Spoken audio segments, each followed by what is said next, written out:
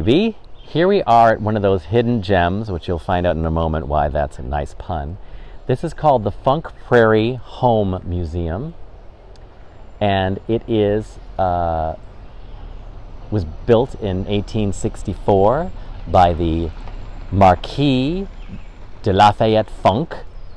It's a beautiful home and also museum, which is open Tuesday through Saturdays, 9 a.m. to 4 p.m. Please check their website and schedule your tour, because they like schedules tour. We didn't schedule, and so we're not getting a tour today, sadly, but that's all right. It's also the home to the Gem and Mineral Museum, which we will show you in a moment. Look at this beautiful house. Here we are at the aforementioned Gem and Mineral Museum, which is also on the site of the Prairie Home Museum, and it looks to be a really fascinating place. Abie, get a load of all the old farming equipment. This place is on something like 4,000 acres that the Funk family still owns, and they have all this wonderful historical farming equipment from end to end.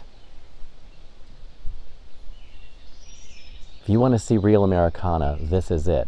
Now, as I said, it's a little off the beaten path, so you're going to want to check out how to get here, because when you get off of 66 at Shirley, you're going the opposite direction and down a side road, but there's some good signage, so I say check out their website before you make your plan.